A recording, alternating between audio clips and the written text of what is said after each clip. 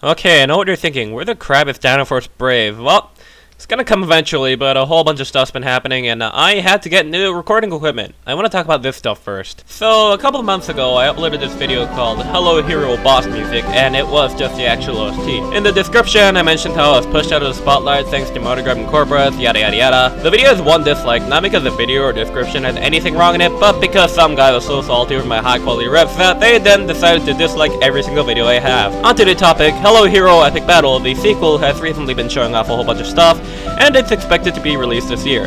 I don't think I've actually been this hyped before, not with Bravely Second, not with the Tobot movie, not with Kamen Rider Spectre, nothing really. There's a whole bunch of stuff out there, and I've decided to put together a what we know now video of it. This would probably be a bit more complete if I had gone to PlayX for a Kintex, but thanks SAT subject tests! Luckily, a few gaming news sites posted some gameplay footage for me to work with, but unfortunately there's a bunch of stuff that I still don't know because I wasn't actually there.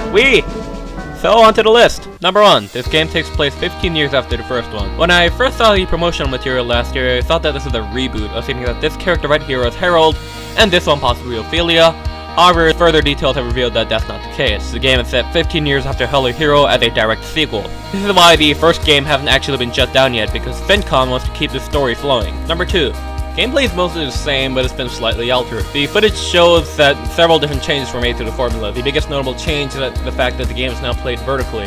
This is because Fincon initially had both vertical and horizontal support, but they decided to change it because it would take more time than it already has so far, and most test players were using vertical mode anyway.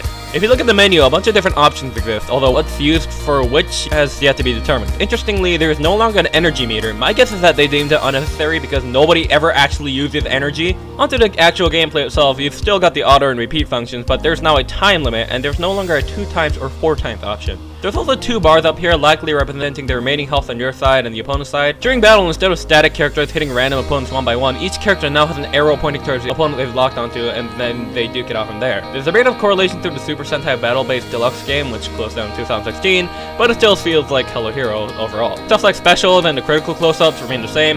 Now here's where things get interesting. The arena has been completely redone. Here's what the battle arena looks like. The way this works is that each character is let out one by one to duke it out, so the arena matches last longer, likely to balance out the lack of an energy bar. Lastly, each character is given customization options. I actually wanted to see that since the accessories were announced way back in 2013, so it's great to see that the dream is actually becoming a reality. Number 3. They have a professional writer on their team. They're really going all out on this one. The writer is Mr. Shin Tae-hoon, who created the popular webcomic how crap do I say this in English? Yeah, it's Mental Rope? Yeah, that's what it's called. Yeah, well, all you need to know is that it was popular enough to get a TV series. Either way, he's handling the main plot and all the side stories. It's good to see they got someone who knows what he's doing, and not some amateur who's literally never written a comic since 5th grade. He's also expressed interest in releasing a comic series for the game. Deep breaths.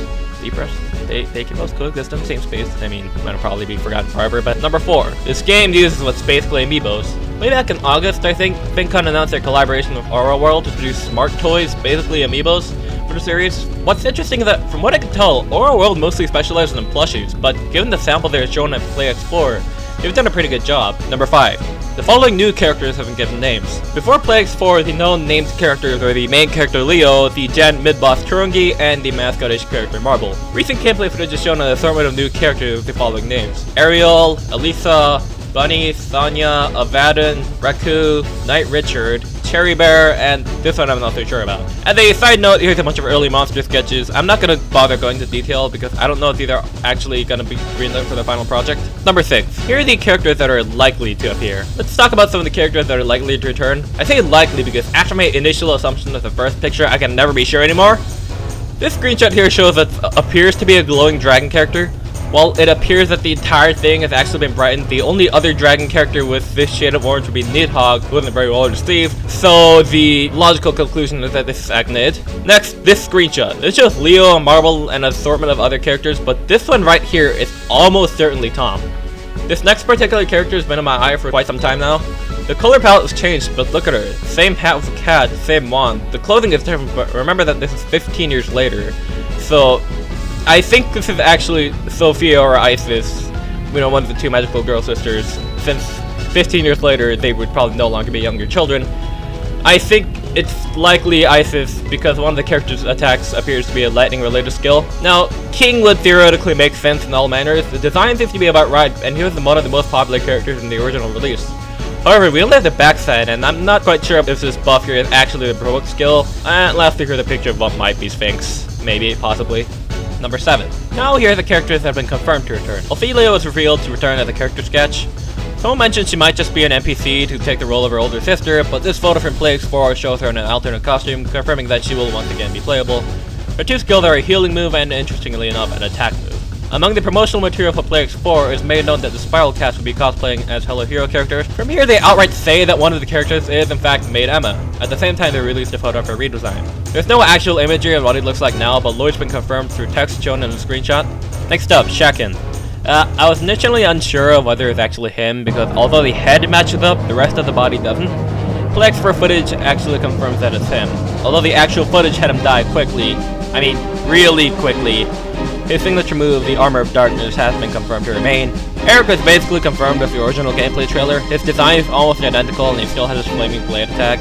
From the looks of it, he acts as Lyra's mentor, likely after he removed from his position in the original game. Harold's also been confirmed, interesting enough, back to a defense character, and one of his skills is called Blade of Judgment. This actually gets kind of confusing, I'll talk about that later. And finally, Pentaurus is back, as shown in the gameplay screenshot. The initial screenshot doesn't actually say that it's him, but again, Plague 4 footage that surfaced confirms that it's definitely the original world boss. So far from what we've seen, Mental Breakdown was retained but renamed to Brick Break, while a new skill called Battle Cry replaces Cattle Driving Song as a defense debuff move. He also has a full bombardment move, a move that hits all of your characters, and a waist toss move, which, you know what, I'll let this one speak for itself. Oh, by the way, the artists are back, but nobody really gives a crap about them. Now, something that's been on my mind. Number 8. Who's the villain here? I thought I was not a lead here for a while now, but apparently not. In the gameplay trailer, the menu shows this character right here, and if he follows basic gameplay tropes, that's an antagonist. Pay close attention to his design. This is the same Harold wearing an ominous helmet that we've looked at upon entering the original game for over a year. But he's also been confirmed as a playable character, so what's going on here? There is an alternate color palette called Dark Knight Herald, but it doesn't look remotely like the helmet-wearing soldier we've seen before. However, one of the new characters, namely Abaddon, has a body build that's suspiciously like the Charonics, so he might have something to do with the plot. Alright, that's a whole bunch of stuff, but plot-wise we still don't have any information on, say, Eren or any of the Charonics. Are they holding this information back? Who knows? Overall, this is a bunch of stuff that gets me hyped while keeping me with questions and wanting more, which is the perfect balance. Unlike Toei, who literally spoils everything weeks before it happens.